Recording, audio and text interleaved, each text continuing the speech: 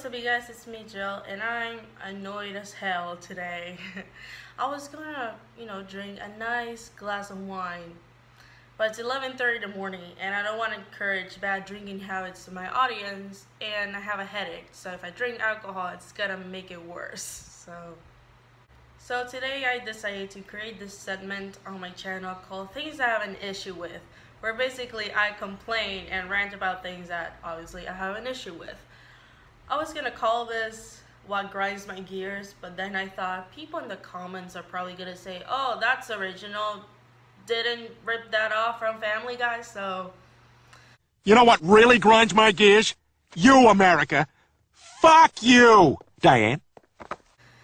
I just scratched that idea off.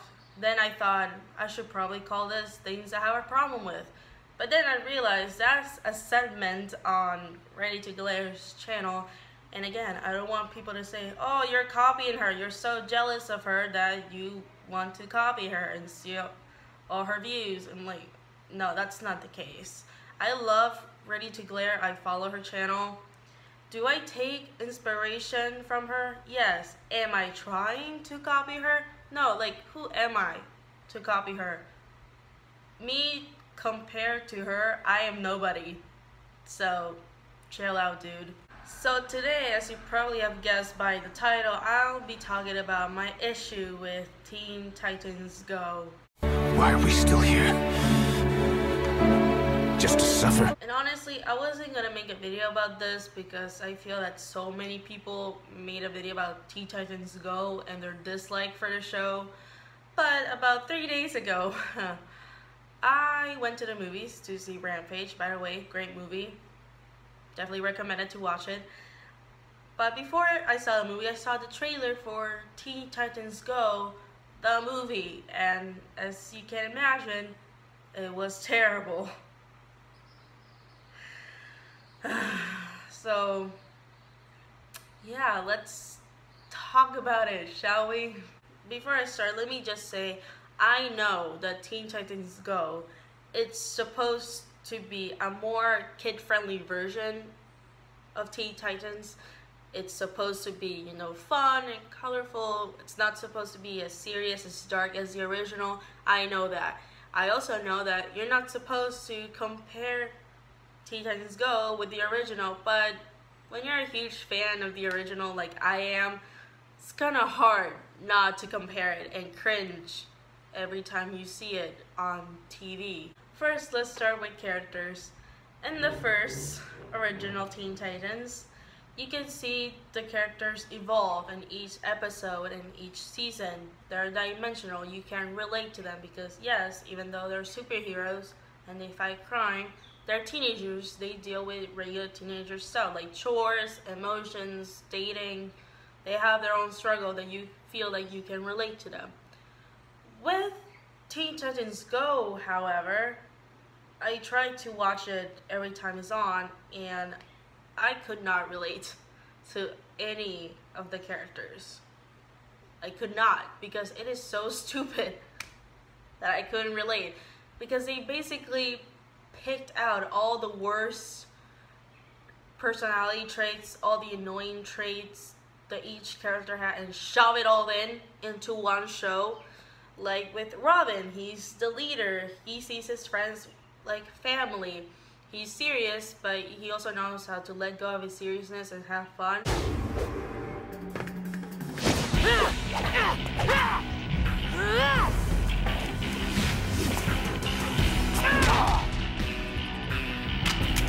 But with the new show, he is seen as a control freak, a total stuck-up. He will throw a fit if you don't follow the rules.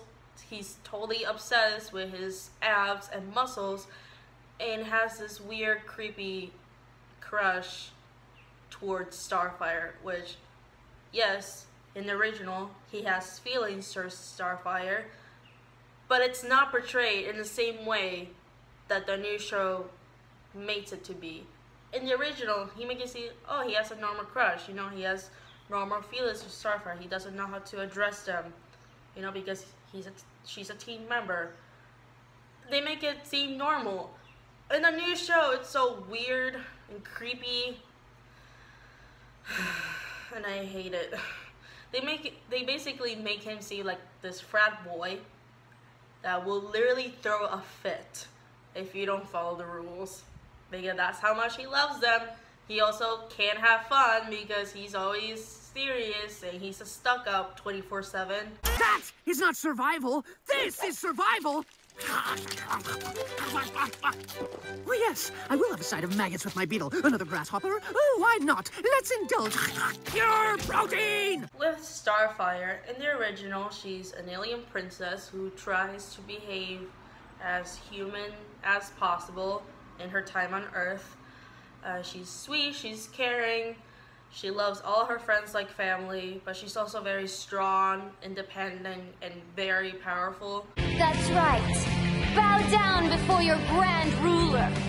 You may be the ruler of this planet, but you are not the ruler of me!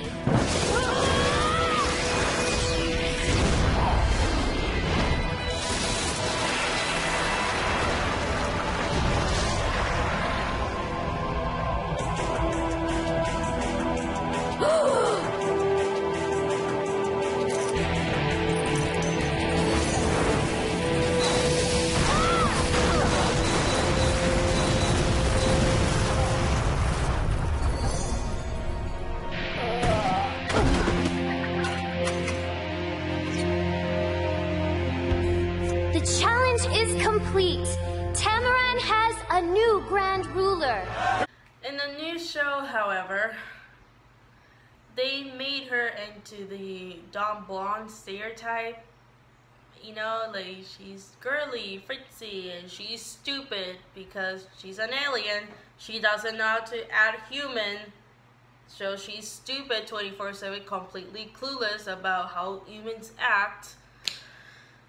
And it's really annoying to the point that I actually hated Starfire in the new show, which I never thought I would hate her, because again, she's one of my favorites. Redonkulous! Oh, dang!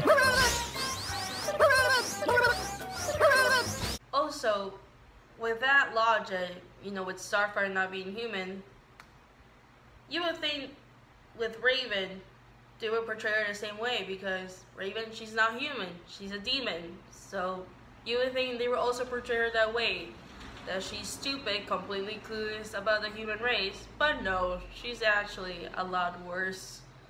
In the original, Raven is the daughter of a demon. She's the most powerful demon in the entire universe.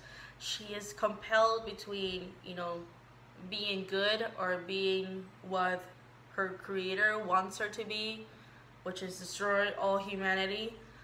You may have created me,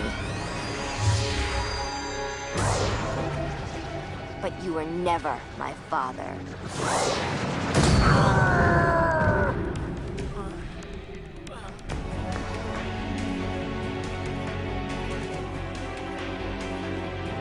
Wretched, insignificant. Fathers are kind. Fathers protect you. Fathers raise you. I was protected by the monks of Azarath. I was raised by my friends. They are my family. This is my home, and you are not welcome here. Azarath Metreon Xantha!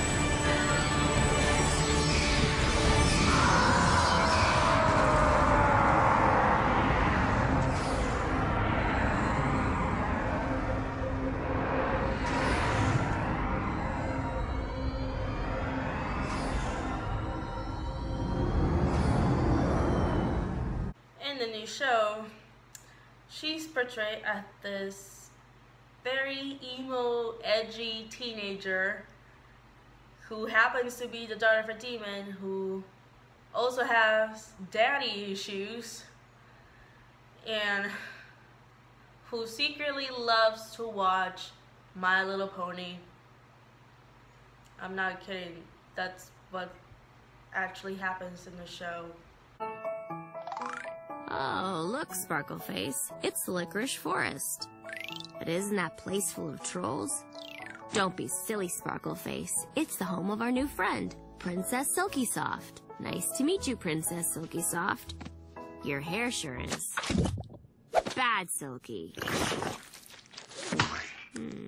With Beast Boy and Cyborg, and I'm putting these two together because one, they're best friends, and two, they're similar with one another, obviously having their own struggles, but I also don't want to make this video way too long. In the original, they're obviously best friends. They do pranks, they do silly jokes together, but they also have their serious moments, either together or separated. And I think at one point in the original, they had a fight and they went their separate ways and they stopped talking for a while. And I think you could relate to that because, yeah, you have a best friend, but sometimes you fight and you have a fallout and you stop talking to each other, but you find a way to make it better and become friends again. And you also know that your best friend might have other friends that you hang out with. You know, like, they're not joined at the hip together. They don't do everything together in the original, even though they're best friends. With the new show, they are basically frat boys. Like, there's no other way to explain it. There are frat boys who are basically joined by the hip because they're best friends. They can do anything separated. They must do everything together. All they do is do stupid pranks, stupid jokes, you know, acting very immature, and do everything together like they're joined at the hip.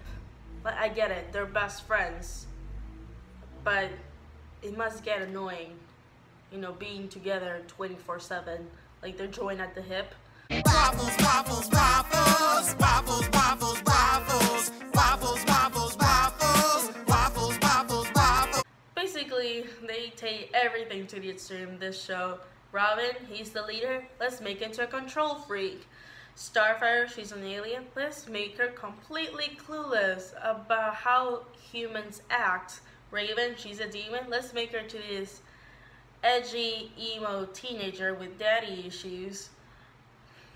Beast Boy and Cyborg, they're best friends. Let's make them into total frat boys who are joined at the hip and they can't do anything separated, and all they do is stupid jokes that annoy everyone around them. Another thing I have an issue with is with the dialogue and the jokes that they make in the new show. They're all stupid. Like, no offense to anyone who likes the show. Like, good for you if you like it. I just don't understand anyone who's older than 8 can like the show. But if you like it, good for you. That is your taste. With the original, there's more dialogue. They have some serious moments, but they also have their funny moments where it's not serious all the time. They have their comic relief, and it's enjoyable. But the new show is just stupidity 24/7. Like, they don't have any serious moments where they kind of, you know, take off the comedy off your palate. Like, there's nothing to balance out the comedy, you know what I mean? Like, you need to have something serious, you know, to feel your emotions, and then you need to have something funny, you know, to kind of balance out the seriousness. And then you show that there's none of that. So yeah, those were all the things that I had an issue with the new Teen Titans. I was gonna talk about the animation, but honestly, I don't have a problem with the animation. Obviously, I like the original better than the new one, but personally, I don't have an issue with the animation. It is what it is. But, you know, just the original it's a lot better. Anyways, thank you so much for watching me rant and complain about Teen Titans Go. And again, if you like the show, good for you. Don't get offended by my opinion. It's not that deep. Chill out, dude. It's not the end of the world if someone does not like the same thing as you do. Everybody's entitled to their own opinion. Anyways, thumbs up if you like this video, subscribe to my channel if you haven't, and I'll see you guys on the next video. Bye.